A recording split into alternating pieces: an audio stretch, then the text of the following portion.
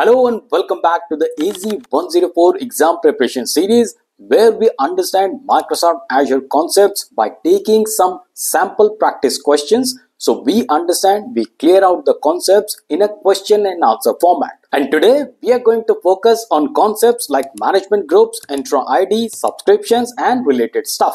And as always, our approach is super simple. We take some Q&A, understand the Microsoft concept, prepare for the exam. And in this journey, I will also give you some Microsoft documentation. I will explain each concept with my own examples, analogies to help you facilitate, really develop as a cloud administrator. That is the objective of these videos. So let's not wait any further. Let's get started with the first question for today. So let's begin today's episode, part 41, question number 231. And friends, as I just said, today's questions are specially crafted for you to understand different Azure concepts, very important concepts on management groups, subscription, Entra ID. But the only condition is that you listen to the questions very carefully, maybe pause the video, try to answer the questions yourself and then match up with the answers that I give. I will also give you the reasoning, the documentation. So please try and understand the Azure concepts. It will really help you become Azure administrator. Let's read the question. It says you have the Azure management groups as shown in the following table. Here we have tenant group, tenant root group. We have management group 1.1, management group 1.2 and management group 2.1. You can also understand what is the in management group for all of these. Moving on, the question also gives you the information and it says that you add Azure subscriptions to the management groups as shown in the following table.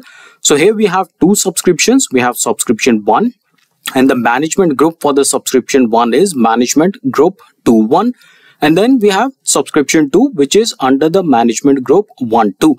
So here you have to understand that we have multiple components. First of all, we have management groups, we have subscriptions and the management groups associated or management groups on top of those subscriptions. So that is what the information given so far. Moving on, the question is telling you that you create Azure policies as shown in the following table. So here are policies, name of the policies, parameter, and then we also have the scope of the same. And based on all this information, my friends, you have to answer these statements. You have to tell whether these are true statement or false ones. So first of all, let's take the first statement here. It says that you can create virtual network in subscription 1. Is it a true statement or a false statement? So for the true statement, you have to take this green round circle here, and in case it's a false statement, then you have to select this orange circle here. The correct answer is that this is a wrong statement, so that is why no is the correct answer. And the reason is that virtual networks, they are not allowed at the root or the things that are inherited from the same. Now let's take the second statement. It says that you can create virtual network in subscription 2. Yes or no? Well, this is a correct statement, so that's why yes is the correct answer. Now the virtual machines, they can actually be created on a management group provided the user has the required RBAC permissions. Moving on with the third statement, here it says you can add subscription 1 to the management group 1.1. Yes or no? Well, this also, my friends, is a correct statement. That's why yes is the correct answer. Now, in order to understand all these statements and why we have chosen yes or no for the respective statements, let's check out some of the documentation. So first thing first, you have to understand what exactly is Azure Management Group. And here I would first like to showcase you this diagram here. So here you can see that first we have this tenant root group. Remember, in the question we are given with the tenant root group, and that one is not, the management group for that one is not applicable. And then further down, we can see multiple management groups. We have Contoso, we have platform, landing zones, decommission, and other ones as well. And then there are sub-management groups as well. So you can see there is a hierarchy of management group. This is one first hierarchy or the first level. Then we have second one and then we have third one. And under all these management groups, we do have subscription, which are denoted by these yellow boxes. So that's the exact hierarchy of management group, subscription and tenant root group. Now let's read very briefly what exactly is the management group. So it says that if your organization has many subscriptions, you might need a way to efficiently manage access, policies, compliance for those subscriptions, and management group provides a governance scope over the subscriptions. So simply put, in case you're working for a big organization or a company, normally companies do have multiple subscription. Let's say that probably they're attached to multiple departments of the company. One subscription could be for the HR, other could be for the IT, the other could be for the finance.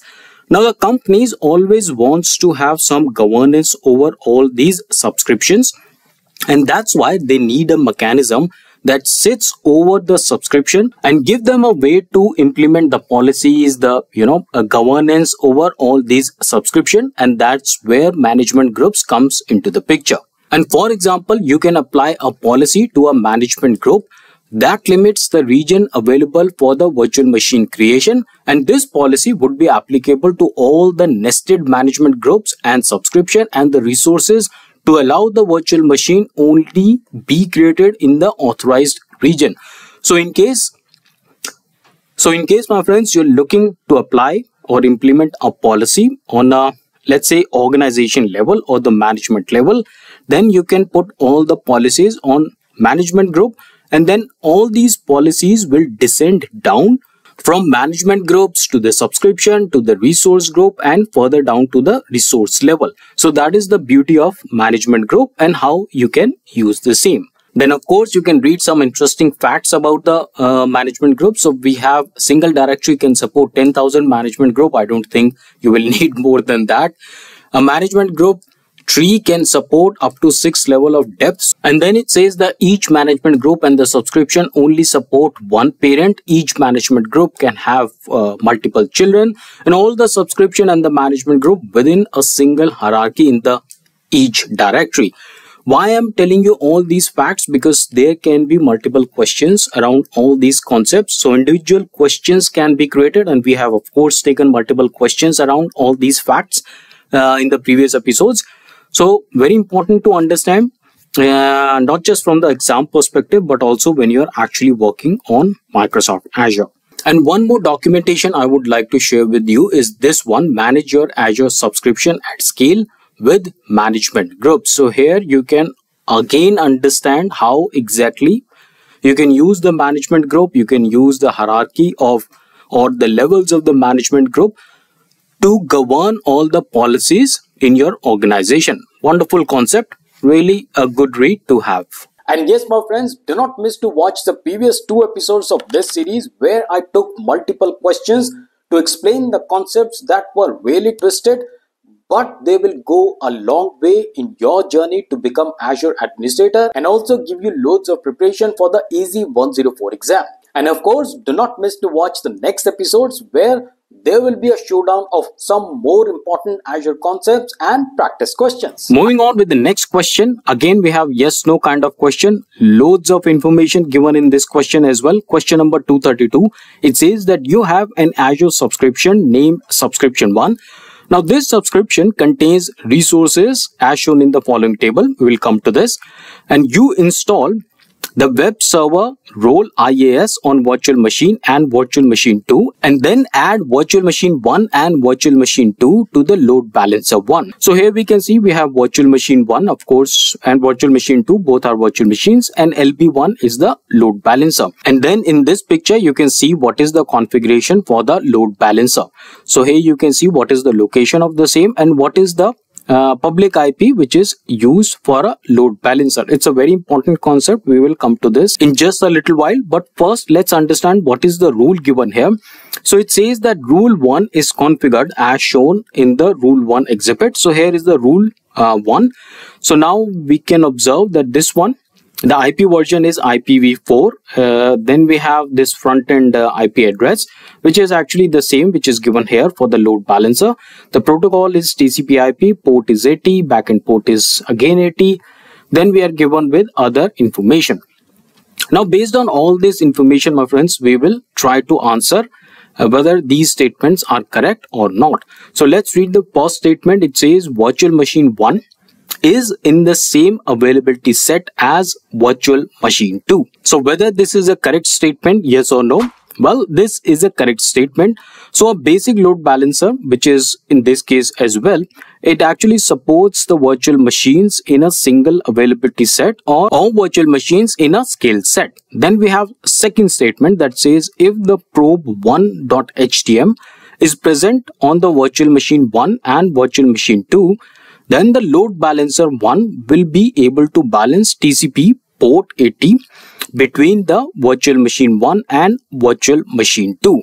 So what do you think? It's a correct statement or incorrect one? So before answering this statement, let me showcase you one small image here. So here you can see that this image, we can see this is the front end port, which was also given here if you see on the left hand side. And then we have a load balancer. You can see this here, load balancer. And this load balancer, which is on the front end or which is actually connected to the public IP address, which is given here. This is the public IP address. Now this load balancer is balancing the load or the incoming traffic to the multiple virtual machines, and the backend port is also given, which is port 80. And now coming to this statement here, well, this is also a correct statement. So let me give you a little bit reasoning here. See, when you're using the load balancing rules with the Azure Load Balancer, you actually need to specify the health probes to allow the load balancer to detect the backend endpoint status. And the configuration of these health probes and the probe response, it actually determines which backend pool instances will receive the new flows. And further, you can use the health probes to detect the failure of an application or a backend endpoint. And you can also generate custom responses to a health probe and use the health probe for the flow control to manage the load or planned downtime. So that is the functionality of load balancers, my friends. See, the major reason why we use load balancers is that let's say that you have application which is deployed on virtual machines or multiple virtual machines or multiple servers.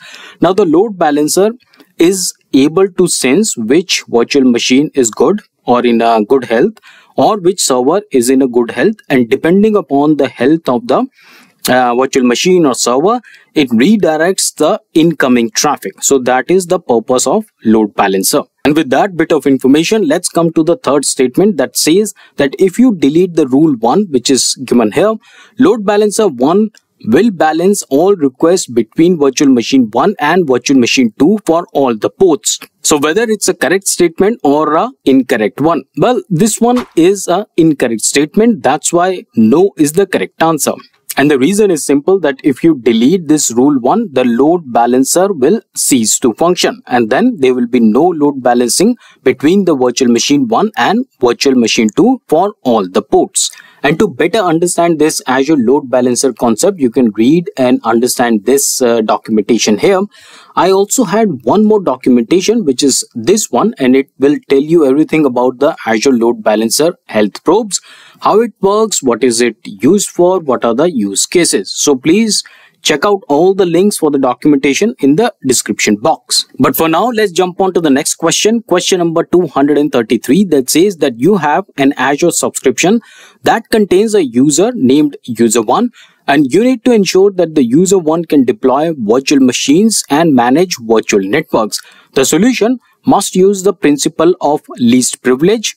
Please note this line, must use the principle of least privilege. Now, which role-based access control or RBAC role should you assign to the user 1? And your options are virtual machine contributor, option B, network contributor, option C, owner, and the option D is contributor. And the correct answer for the same is option B, network contributor. See, the reason is that to actually ensure that the user 1 can deploy the virtual machines and also manage the virtual network in Azure, and that also with the least privilege possible, you have to assign the user the role of network contributor. Actually, you could have done it by the owner role as well, but now that we are talking about the least privilege, that is why network contributor is a better option. Now let's move on to another very interesting but complex question. Here you can read this question, loads of information once again. So it says that you have an Azure subscription that contains the resource groups as shown in the following table. So we have resource group RG1, RG2. The lock on the RG1 is none, no lock. Then on the RG2 we have log, and the log type is delete. So this is the log type on RG2. Now the question says that the RG1 contains the resources as shown in the following table, this one here, and you need to identify which resources you can move from RG1 to RG2 and which resources you can move from RG2 to RG1. Which resource should you identify? And to answer, you have to select the appropriate options in the answer area. So here you can also understand what are the resources available. So here we have storage account, we have virtual network, we have IP, which is the IP address. What are the log on these resources? We have log 1 here, log 2, and then on the IP we have no logs. Then we can see the log type is delete, and on the log 2, which is on the virtual network, it is the read only type of log. And then again, once again, none here. Now let's see this one here. This is the actual answer area. So we have to tell, according to the question, what are the resources that you can move from RG1 to RG2 and vice versa.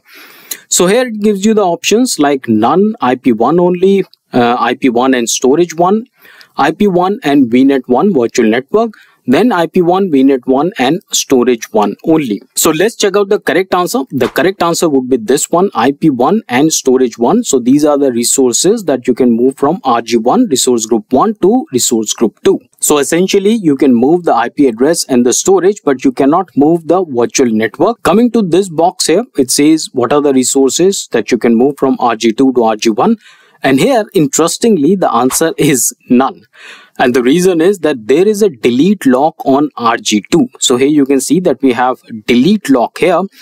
And when you apply a lock at the parent scope, so we have a lock on the RG1 resource group, then this lock is applicable on all the resources under the resource group or all the resources under that hierarchy or level. And the interesting part is that even if you add the resources later in the resource group, they will also inherit the lock from the parent. So that's why, my friends, all the resources under the RG2 resource group 2 have the lock type delete. That's why you cannot move them to the resource group 1. So that is why we have chosen none as the answer. Moving on with the next question, question number 235, that says that you have an Azure subscription that contains an storage account.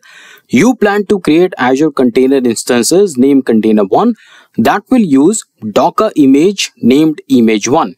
Now this image contains MS SQL Server instance that requires persistent storage, and you need to configure a storage service for Container 1. What should you use? And your options are Azure Blob Storage, option B, Azure Files, option C, Azure Queue Storage, and option D, Azure Table Storage. And the correct answer for the same is Azure Files, option B. So let me give you the reasoning behind the same. Let's first start with the Azure Blob Storage. See, Azure Blob Storage is typically used for storing large binary data, and it is not suitable for this scenario as it cannot be mounted on a drive, which was also asked in the question. So that is why it is not suitable or correct answer for this question. Coming to the Azure Queue Storage, this one is actually designed for storing large number of messages, which is not relevant for the SQL Server storage needs. And that's why this one also is not a correct answer. Coming to the Azure Table Storage, well, Azure Table Storage offers no SQL storage, but it does not actually provide the file system interface required for the SQL Server.